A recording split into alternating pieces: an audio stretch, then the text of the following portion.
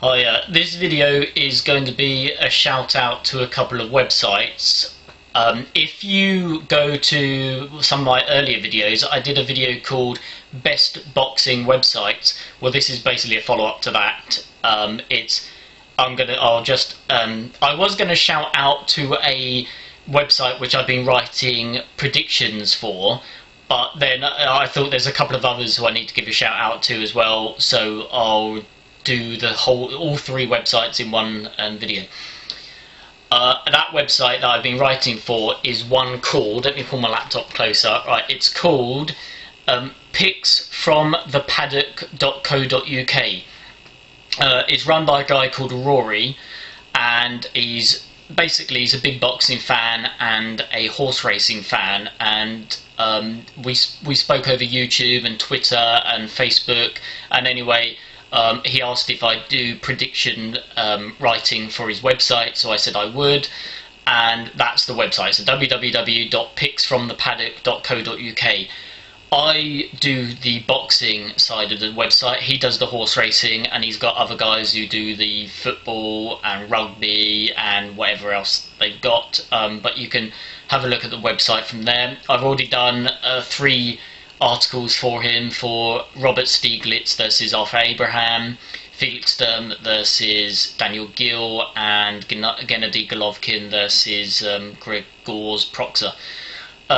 So that's one of the first websites to check out. But what I'm going to do, I keep forgetting to say it when I do my videos. Basically, if I do a prediction for him for his website, I'll post it at the bottom of the video prediction I do on YouTube. So if you have a look under my Stieglitz Abraham video, for example, you'll see the article I wrote about it, and I'll do the same thing for anytime I write an article for him, I'll put it underneath the corresponding video, unless I don't do a video on it, in which case I'll just post it on my blog and on Facebook.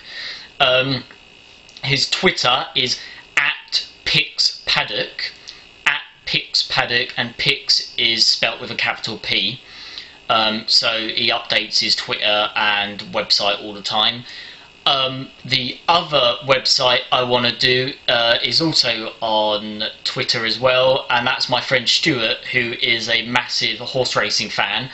I've been to horse racing with him, and he's a good tipster, but he doesn't just write on his blog and on Twitter in order to give out tips. He does it because he just loves horse racing so much. So he basically does it the same reason I do the boxing, because I'm a boxing fan. I just want to talk boxing with people, and that's why he does the horse racing. So if you want to follow his tips, you can. If you just want to read what he says, you can.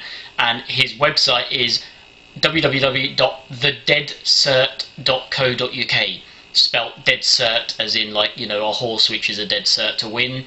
So thedeadcert.co.uk, and his Twitter is @deadcerts, spelt with an S. So @deadcerts. I'm going to put all of these websites underneath the video. And the final video I want to give the final website I want to give a shout out to is one called fight.so. So fight.so, and that's a website run by a guy called Thomas, who I know on Facebook and Twitter.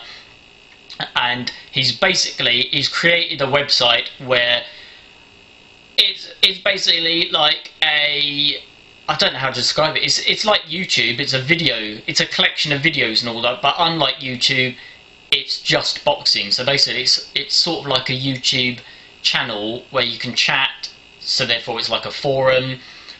So it's like a forum, and it's like YouTube, and people like myself who do these sort of YouTube videos, we can post our videos there to sort of keep them all organised. So for example, like I was checking it out yesterday, for example, here on the front page that I clicked on, on the home page, there's a load of videos for Sergio Martinez versus Julio Cesar Chavez Jr.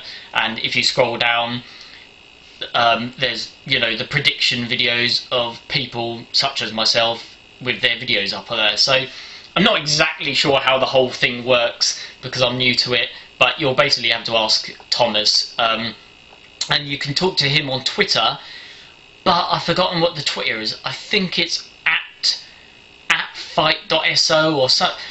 don't take my word for it. I'm going to post it underneath anyway. So that's the website, fight.so, and you can find him on Twitter as well. And I'll just post his Twitter page below. So basically, I wanted to give a shout out to those 3 websites. So if you're interested in boxing or horse racing, check out those 3 sites. All right.